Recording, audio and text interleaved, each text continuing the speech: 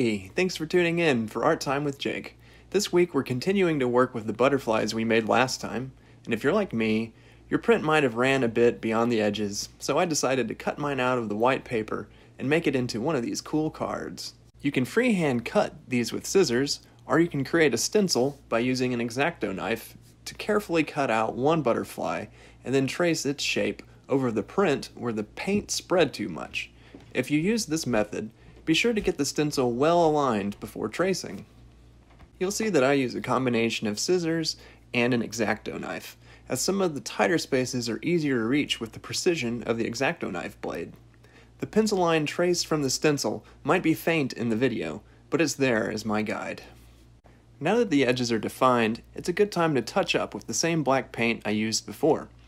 Adding a little bit of paint to the antenna will strengthen that area. You might even consider putting some black paint on the back side of the antenna too. The black paint will lighten as it dries.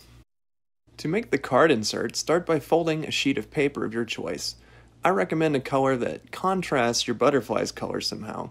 A lightweight computer paper is ideal for the insert, as more cardstock would start to make the crease of the fold too noticeable.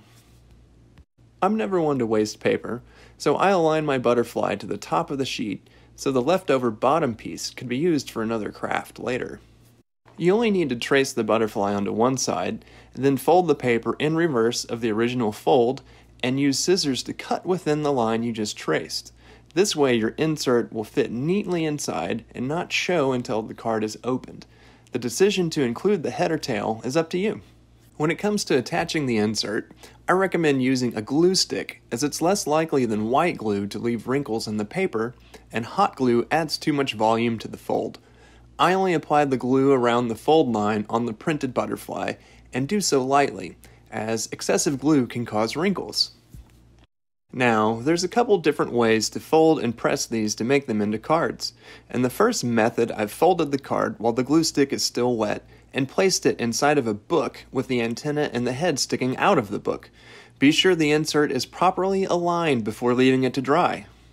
After waiting 20 minutes for the glue to dry, I noticed when I removed the butterfly from the book, the crease line was a bit prominent. So on my next attempt, after applying the glue, I laid the butterfly flat and pressed it that way. Once it dried, I folded it by hand, and that kept the crease from being as noticeable. Now I just need to find an envelope that's the right size, and I'm ready to send my butterfly into the world to someone special. After I've written down my message, of course.